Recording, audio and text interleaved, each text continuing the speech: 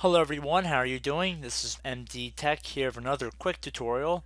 Today I'm going to be showing how to fix this error where when browsing in Firefox you get this display on the screen saying that you have asked Firefox to connect to this web page, but we can't confirm that your connection is secure. The most common fix to this issue would be to go over to our clock in the bottom right corner of our screen to see if the correct date and time is being displayed. If the time is correct and you're getting this error, I'm going to include a link in the description and an annotation on the screen right now. Go to that video if your date and time is correct.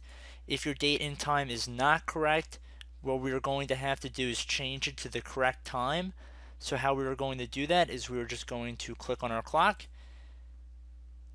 I'm going to go under date and time settings. I'm right now in Windows 10, so it may be a little bit different in earlier versions of Windows. I know if you're doing this in Windows 10, if set time automatically is on, it will not let you change the date and time. This box will be grayed out. So in order to physically change the time, we have to click this little switch here, which will not set the time automatically, so we can manually change it. And we can see that by switching it to the automatically on position, it just reset the time to the correct date and time. If you had a different time, say if it was like 2009 or something, you would have to change it to the correct date. Today's date as of this recording is December 16th, 2015.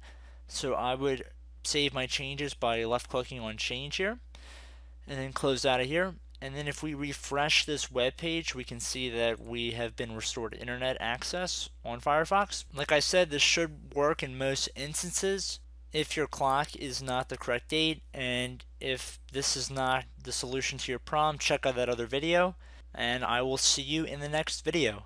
Goodbye.